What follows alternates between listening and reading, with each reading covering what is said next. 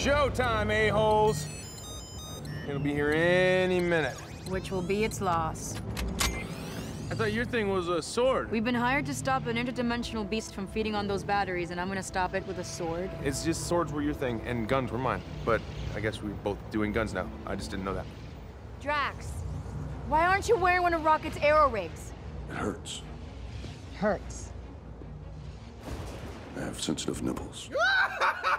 My nipples hurt. Oh, goodness me. What about him? What's he doing? I'm finishing this so we can listen to tunes while we work. How is that a priority? Blame Quill! He's the one who loves music so much. No, I actually agree with Drax on this. That's hardly important right now. Oh, okay. Sure, Quill. No, seriously, I side with Drax. No, I understand that. You're being very serious right now.